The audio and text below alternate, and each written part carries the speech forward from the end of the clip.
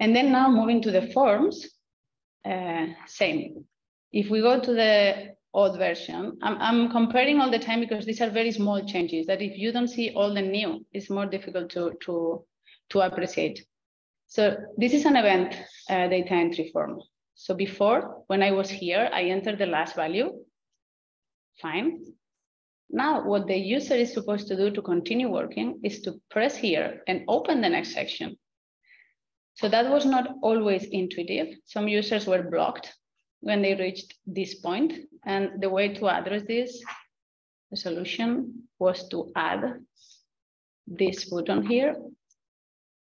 So at the bottom or after the last data element of every section, there is a next button, which is actually doing the same. I'm gonna press and it's going to collapse this section and open the next one. But now the user is not blocked wondering, how do I move to the next section? The option is always there.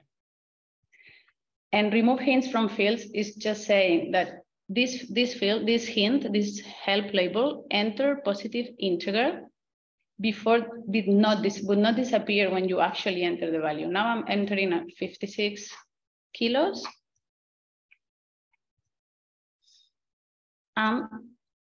The text is not there anymore, but it was before.